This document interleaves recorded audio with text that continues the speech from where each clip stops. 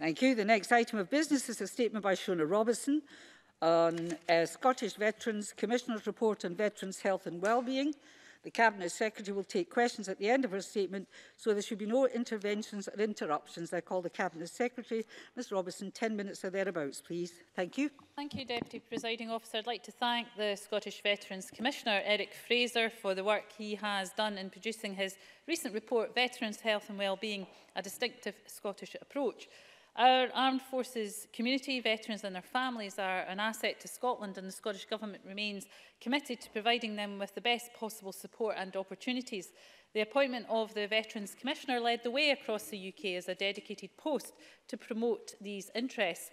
Last year I met with the Commissioner to discuss his forthcoming report. I was pleased that he recognised the strong track record in Scotland of ensuring veterans are given the best possible treatment, care and support. We welcome the report, which makes a number of recommendations for how we could refocus and re-energise Scotland's approach to looking after our ex-service men and women.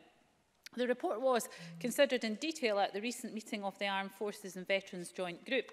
The group, which is chaired by the Director-General of Health and Social Care, includes representation from key armed forces and veterans stakeholders in Scotland, and I look forward to hearing the outcome of their considerations. The Scottish Government remains committed to ensuring that all veterans living in Scotland are able to access the best possible care and support, including safe, effective and person-centred healthcare. Our current policy states that all veterans should receive priority treatment for health problems as a result of service to their country, subject to clinical priority for all patients. This means veterans should receive priority treatment for ongoing health problems that are as a direct result of their service, unless there is an emergency case or other case that demands higher clinical priority. However, the report highlights that this concept, introduced in the 1950s, is outdated.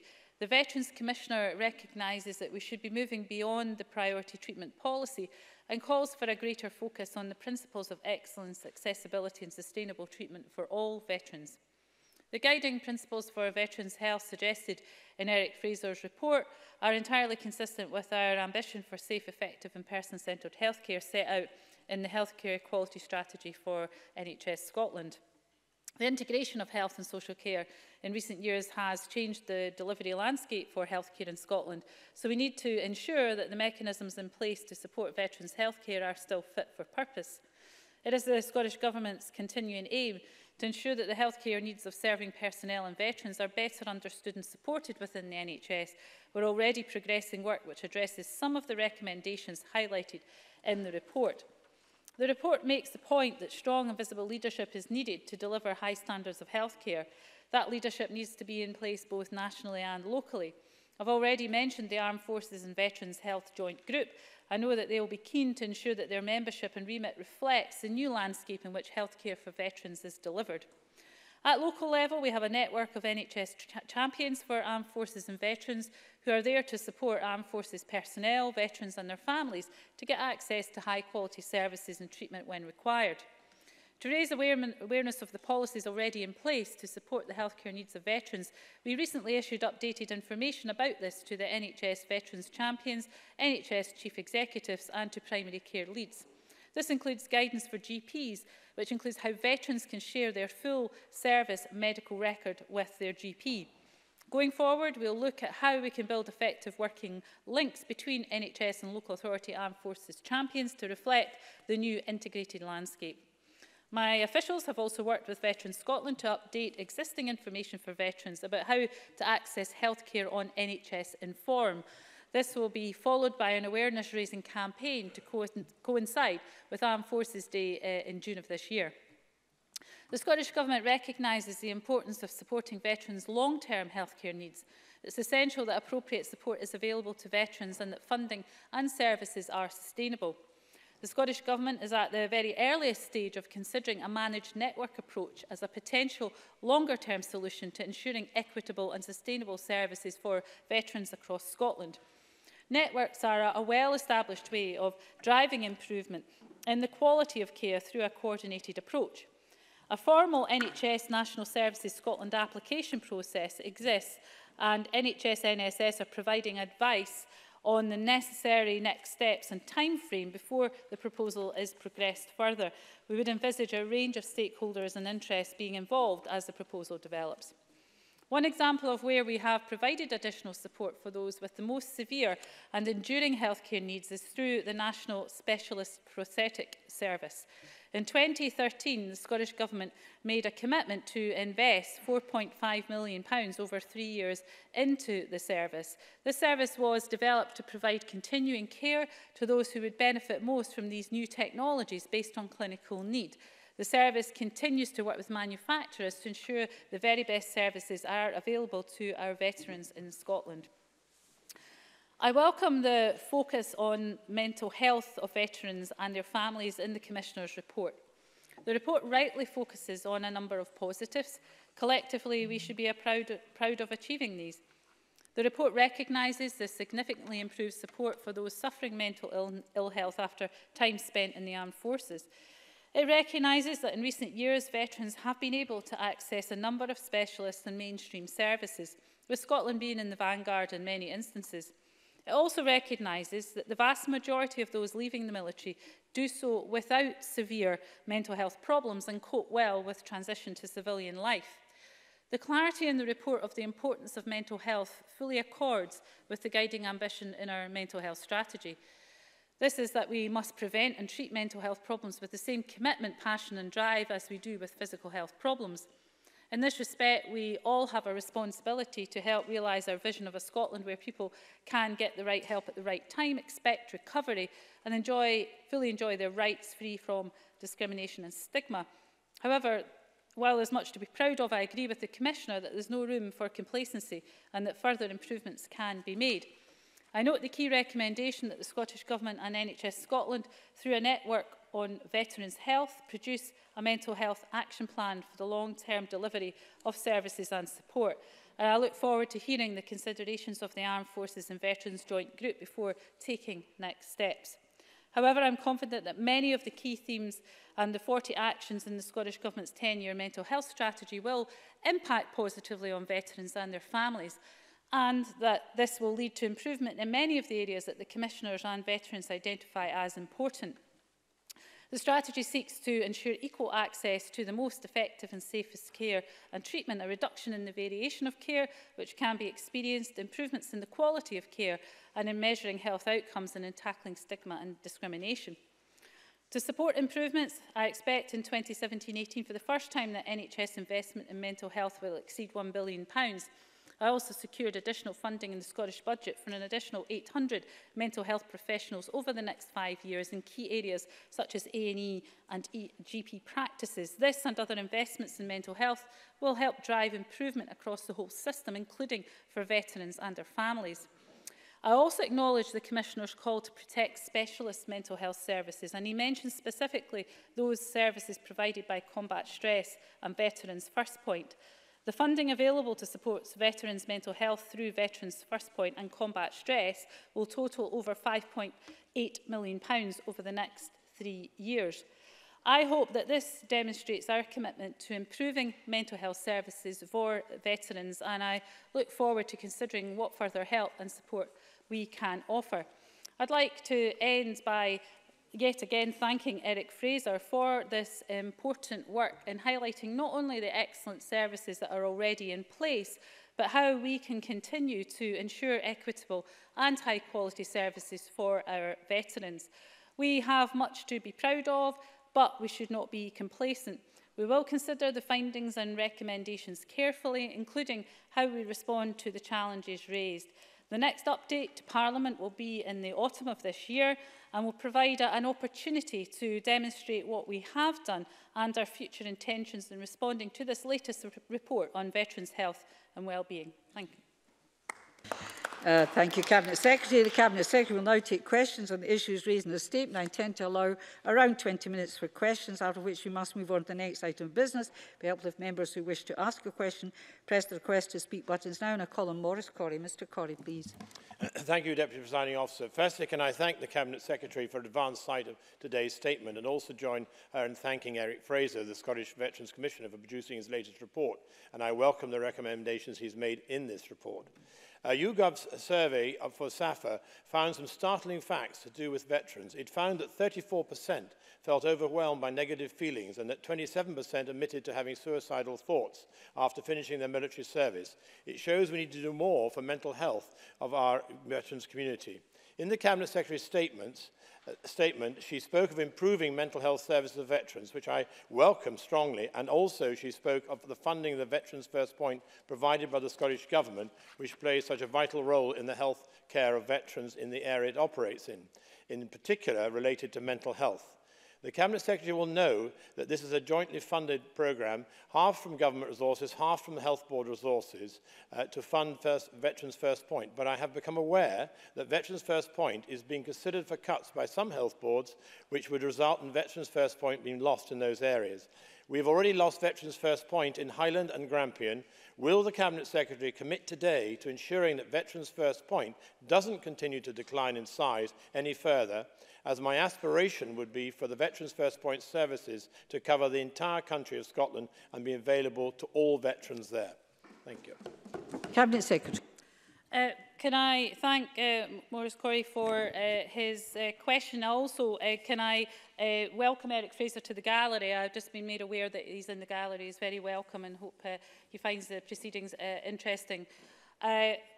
Maurice Corey, I hope, is aware of the background to the funding of Veterans First Point. He will hopefully be aware of the history of LIBOR funding here. So clearly, at the end, when LIBOR funding came to an end last year, the understanding that local partnerships would then need to ensure that services became self-sustaining didn't materialise, and therefore we, as the government, stepped in and offered that partnership funding. So I think it is important to understand the background of the LIBOR funding issue.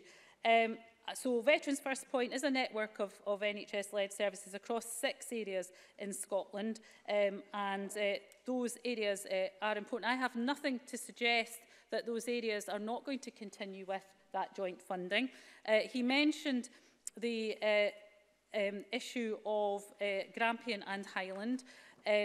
He will be aware, of course, that in Grampian they have since enhanced their service through a new venture with the Defence Medical Welfare Service to ensure the particular needs of older veterans and their families in the North East have access to support when faced with challenges. And also in Highland, I don't know if he is aware, but they have recently been awarded a further LIBOR grant of over £1 million and are discussing how to move this forward with a national third sector provider. So I think there will be hopefully good news emanating from Highland in that respect. He'll also be aware that some other boards have never been part of that LIBOR funding, so have always had their own services for veterans, and that's okay. What I want to make sure of as Cabinet Secretary is that there are services supporting veterans, whether that's through Veterans First Point or through other services. The importance is not who provides them or how they're provided, but that they are provided. And of course we provide £825,000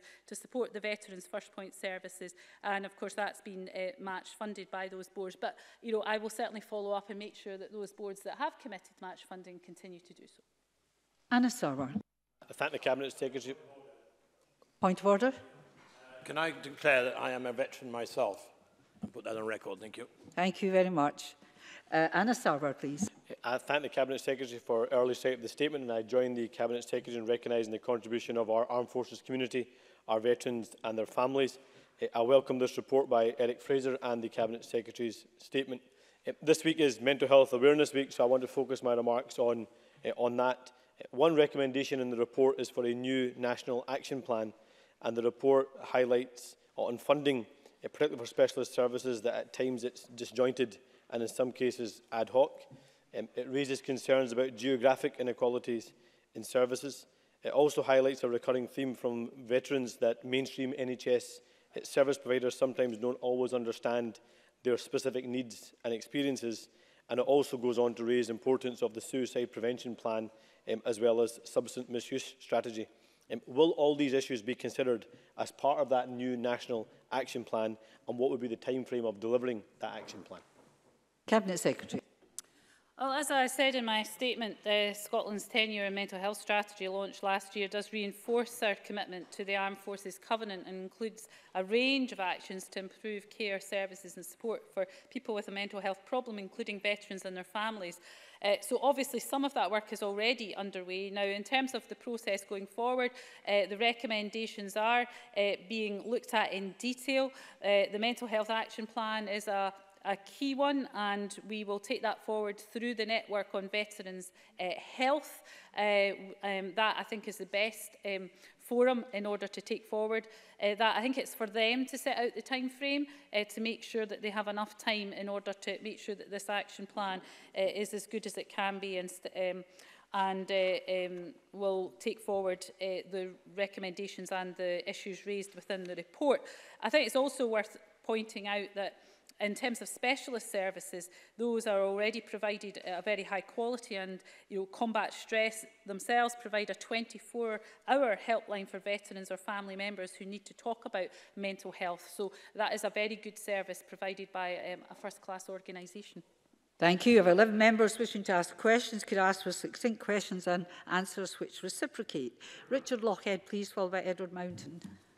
In thanking the Scottish Veterans Commissioner Eric Fraser for another very valuable report, this time into the health and well-being of veterans, and also the Cabinet Secretary for her supportive statement, can I welcome the commitment to have an awareness-raising campaign in June, and can I also ask the Cabinet Secretary to recognise that in rural areas in particular we have to make every effort to make sure that veterans in places like Murray, where there are thousands, are aware of the services that are out there, and perhaps you can speak to Veterans Scotland about how to do that in the foreseeable future. Cabinet Secretary. I think the awareness-raising campaign is an opportunity to make sure that this range of services, which we've talked about, I've talked about in my statement, and members have mentioned, that veterans and their families are, first of all, aware of those. And I think Armed Forces Day next month provides an opportunity for those to be highlighted. So I think the awareness-raising campaign will be very important in doing that, and we'll fully support it. Edward Mountain, followed by Graham Day. Thank you, Presiding Officer. I'd like to declare that I am a veteran as well. The report identifies that many servicemen have been exposed to combat, harsh physical conditions, stressful situations, and a lifestyle that is detrimental to, in effect on their long-term well-being. The well-being and mental health of such servicemen is constantly being challenged by historic allegations being levied against individuals. Will the Cabinet Secretary agree with me that there should be a statute of limitations in relation to historic allegations, and will she write to the MOD supporting moves to enforce such a limitation? Cabinet Secretary. Well, that really is a bit out with the scope of my statement, I have to say, but I will certainly get the relevant minister to write to Edward Mountain on that subject. I think what the point I would agree with Edward Mountain on is that many veterans do have those specific needs.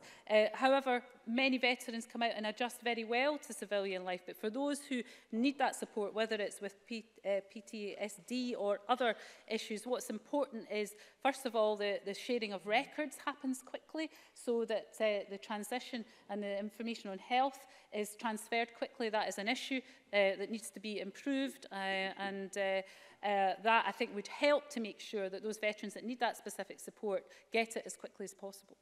Graham Day, followed by David Stewart. Thank you, President Officer. Following on from that answer, does the Cabinet Secretary agree with me that for veterans to receive the appropriate care and support they need, it's absolutely essential that the MOD pass on full and accurate medical records when requested, something I understand is still not a given?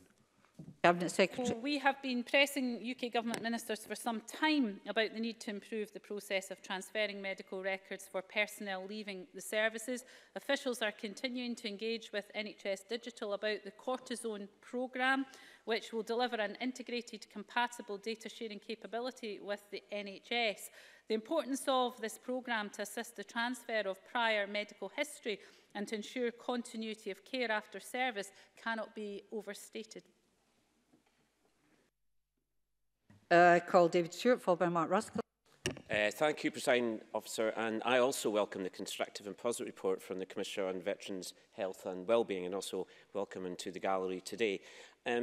Presiding Officer, in my postbag, I've had a number of issues from veterans, particularly allowing those suffering from complex post-traumatic stress disorder. Is this an issue that the Cabinet Secretary is willing to share with Healthcare Improvement Scotland to look at some detailed work for those veterans that are suffering from this very complex and very difficult condition? Cabinet Secretary. Yes, and a range of evidence-based treatments are available for PTSD, determined obviously by clinicians and based on a detailed assessment and tailored to the needs of the patient. Now those vary from low to medium level interventions that are available on the NHS to more specialised care and treatment that are more specialist in nature. We also, as I mentioned earlier, continue to fund the provision of specialists and community mental health services by Combat Stress, who have a lot of experience in that area. And of course, they have a residential facility for those where that is the most appropriate treatment. And of course, we've funded that to the tune of £1.4 million this year, but very happy to make sure we keep these matters under review. Mark Ruskell, followed by Alec Cole-Hamilton. Thank you. The Commissioner's report highlights early service leavers who voluntarily leave the military before completing the minimum 4-year term as being at particular risk. Can the Cabinet Secretary outline what steps the government's taking to ensure that this very vulnerable group of people has access to the best care, quality of care over their lifetimes? Cabinet Secretary. Yes, I think it's very important that those early leavers, as Mark Ruskell described them, are a particularly vulnerable group, and that they have to get the right services provided quickly. I think partly that again comes back to the sharing of information, so that services can kick in very quickly. And of course, the services that are provided through, whether that's Veterans First Point or through Combat Stress, have a particular focus, and a lot of that is also involving peer support, so that people who understand are able to help and support, and there's a lot of third sector support there as well. So in short, the answer is yes, but I think the Commissioner's report points us to where we can do better for that particularly vulnerable group. Alec Cole-Hamilton, followed by John Mason. Thank you. It is a sort of our collective shame that veterans are more likely than most to join the ranks of our homeless population. And given the causal link between mental ill health and homelessness, can I ask the Scottish Government what action it is taking to help homeless veterans, particularly those struggling with mental ill health?